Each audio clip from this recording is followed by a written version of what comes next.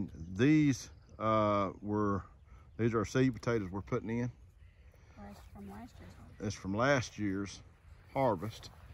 You can see it in the box over here. They look pretty nasty, I know. And some people will say there's no way they will grow or will grow. I would beg to differ. And look down through there. And we're adding rows. And those came up. We worked on this a week and a half ago, maybe 2 weeks ago. And you can see we got some pretty potatoes coming up.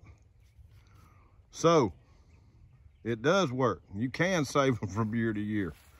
I know some folks was thinking, man, them things look bad. Ain't no way them things gonna work. But now we hadn't dug up any potatoes yet, but they have come up. That is not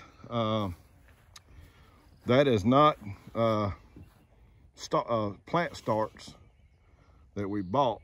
These are from our seed potatoes. Last year's potatoes. Last year's potatoes that went sprouting too quick. Well, they went sprouting too quick. So we thought we'd put this up here just for you, a little encouragement.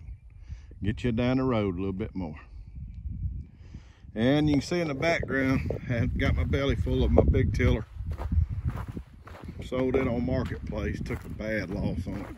But I already had a Manus, but I went and wanted to try this Honda, a mini tiller out. It's the same engine as the Manus, a Honda 25 horsepower. A little Honda 25. I don't know if that stands for horsepower or not. It just says 25. But anyway, it's a FG110. I got it at the big box store, but it does pretty good. I kind of like the way it's constructed a little better than the Manus. The two handles are a little tougher. They're a little more spread apart. The handlebars are a little bit more cohesive to bigger hands. And we like it so far. It's working pretty good. Jennifer used it fine.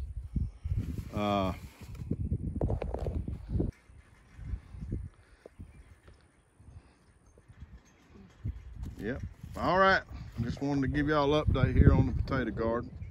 It's going good. And chicken's just a fight. I had to go on a rooster every once in a while. She's so old. We have an old chicken that rooster constantly keeps on and it makes me mad. I'll be putting it in the pot before it's over with. All right. Have a good day.